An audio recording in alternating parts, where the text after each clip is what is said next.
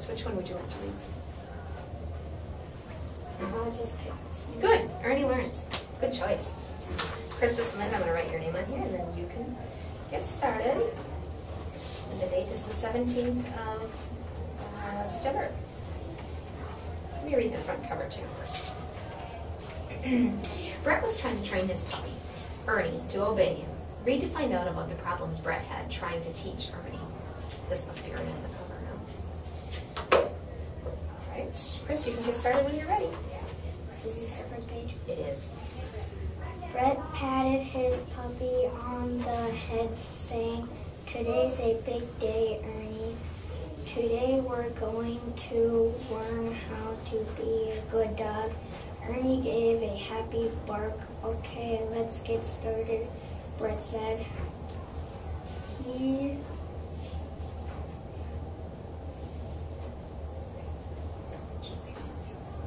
searched his memory for instructions. He had been reading a book about dog training to recalled two important things. One, you have to tell your dog what to do.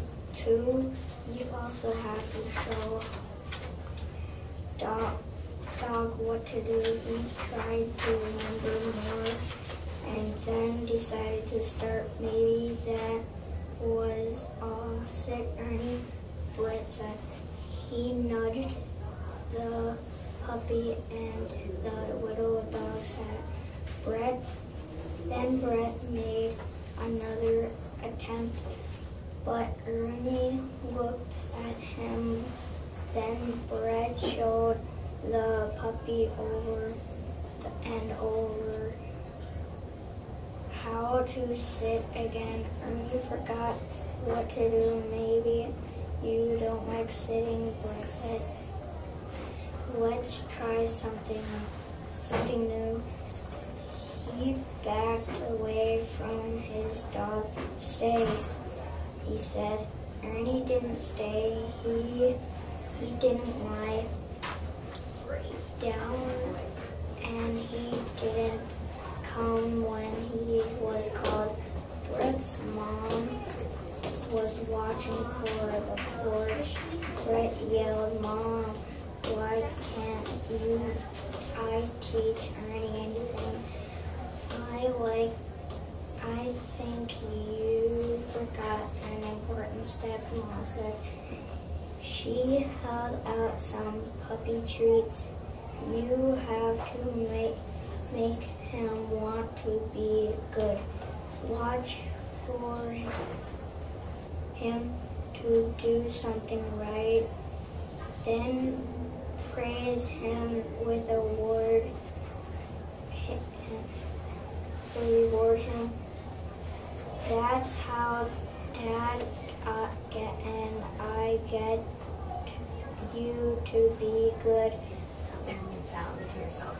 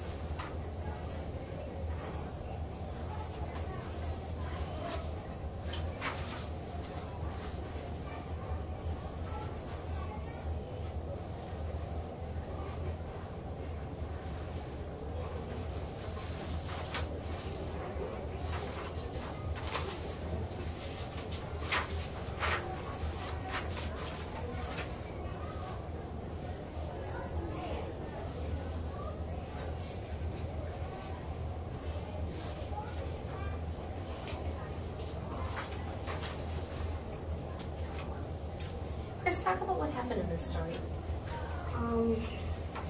First, Ernie wasn't listening, and then he yelled, "Mom." Brett yelled, "Mom," and the mom came over and said, "Maybe you should start giving him treats."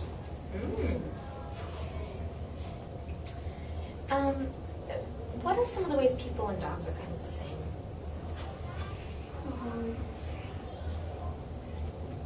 Sometimes they listen. Sometimes people or dogs? Or both? Sometimes people or dogs. So we're kind of the same that way. What else makes us the same?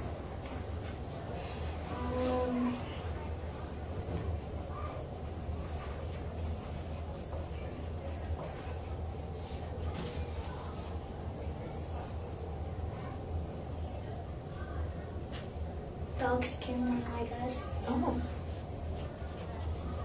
True enough. What was a secret for Ernie learning in this book? What was the secret for teaching him?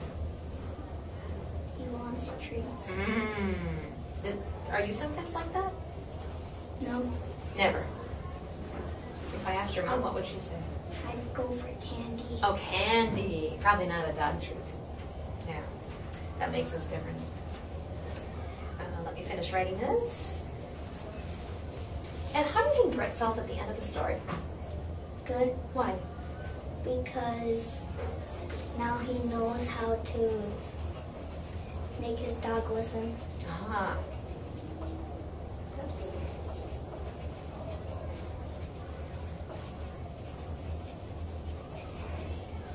Do you think this title is a good title for this story? How come? Because he's learning how to sit and stay. And it's Ernie learns and he's learning how to sit and stay. And did Brett do some learning in this book? Yeah. What did he learn? He learned to know that he likes treats. Ernie likes treats. Oh, okay. Why do you think the author, Joanna Corba, of this book, said at the very last part over here, she said Brett gave the book, Brett gave a happy bark. Why would she say that? Brett gave her a happy bark. Because he wants a treat. So Brett's acting like the puppy? Oh my goodness, I didn't know if that would be confusing, because Ernie was the dog, right? And Brett was the human. So why would he give, and who's he giving the happy bark to? His mom. What do you think the mom would say?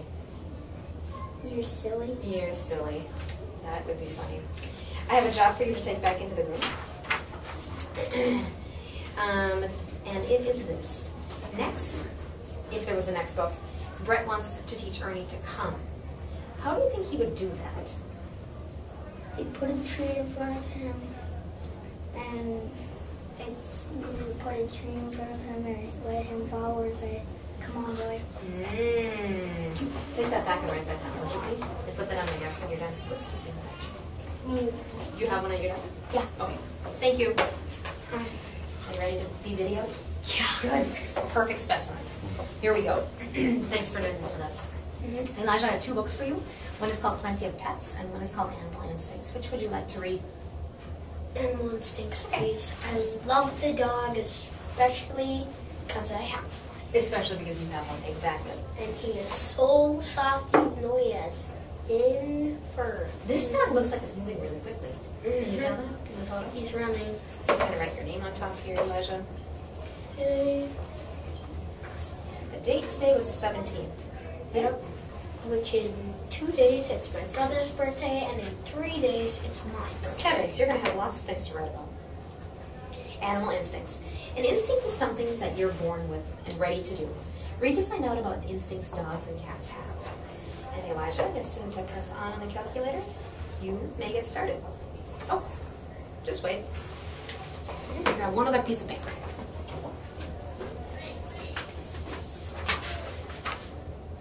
All right. As soon as you're ready. When you were a baby, you learned how to walk. Later, you learned to read and do many other things. But some things you didn't need to learn. When you were an infant For example, no one had to teach you how to cry when you were hungry. You were born knowing how to do that. A baby's cry is one example of an instinct or a behavior that is built in, not learned. Different animals are born with different instincts. Dogs and cats. Dogs and cats have many instinctual behaviors. Some of their actions might seem odd to us, yet our family pets are behaving in exactly the same way their ancestors did thousands of years ago.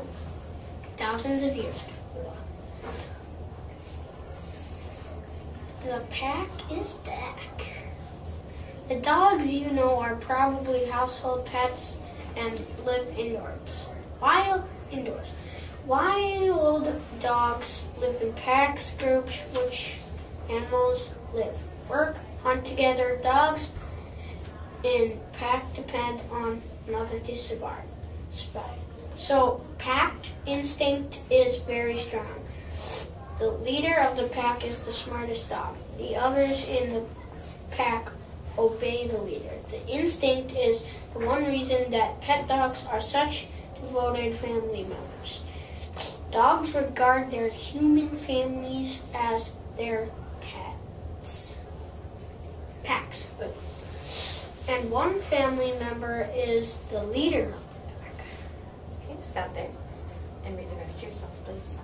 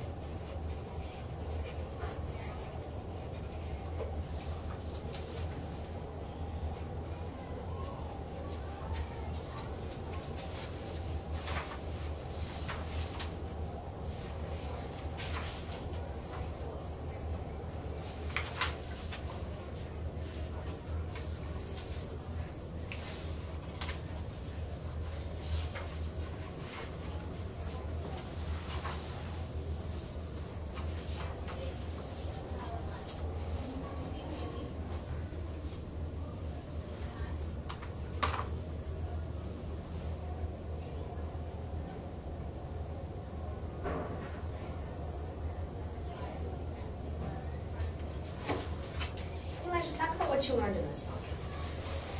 Well, it was mostly about dogs, and I'm sort of happy for that.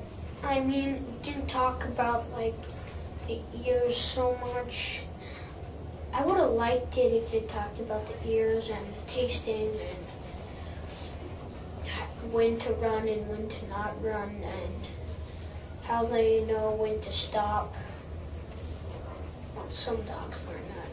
Or when they get used to, when they hear the food, they go towards it. But my dog with the food isn't quite used to that quite yet. We still have to calm him to the food. And even though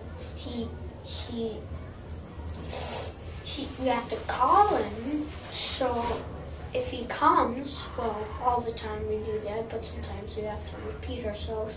We still gotta give him cream for listening on his food, and sometimes hot dog juice or some other stuff at the bottom. Some treat. So why do you suppose they wrote this book about animal instincts? Because the author, Deanne Longo, must have loved pets, and she must have had quite a bit, sort of like substitute Mrs. Umani does. Why would that be?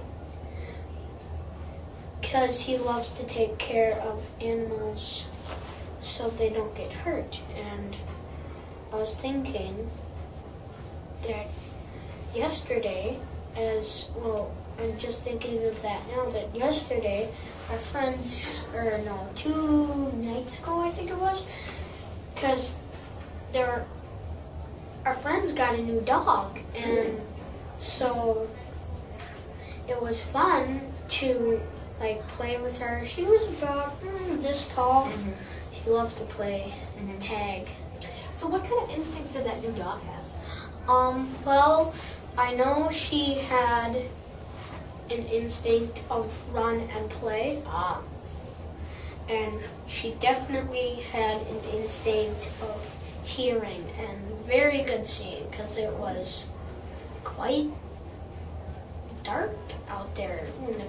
Because we even went through the trees to, and it was cloudy out, so I bet it was blurry for some kids. Could be. The dog must have very good eyesight. Yeah, I learned one day from my dad that dogs see better in the dark than the light. So that's an animal trait for dogs. Speaking of dogs, do you think different animals have different instincts? Yes, like the bird.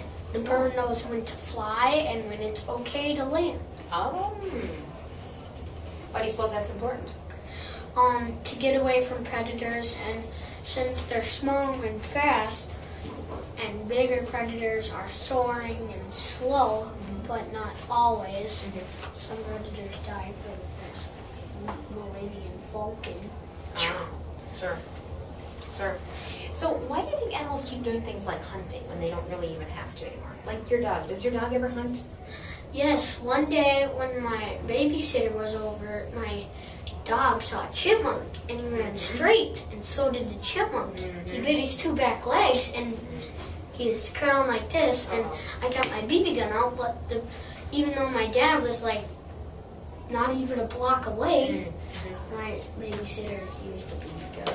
But you said you feed your dog, right? Yes. So why would your dog keep hunting like that? To practice, my dad wants him to be a hunting dog for birds and stuff.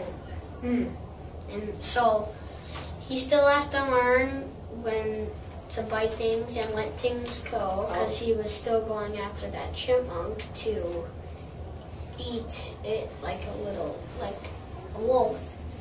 And do you suppose he was really hungry, or was he just doing this? He was. Really hungry. I bet he was hungry because he was pawing at him. He was nipping at him. Must have been hungry. How did the author, may I say this? How did the author help you understand instincts on this first page? Right here. Well, he told about when you were a baby and when you weren't, and what kind of instincts you are, you learned, or maybe you didn't learn. Maybe you'll learn in the future. Could be.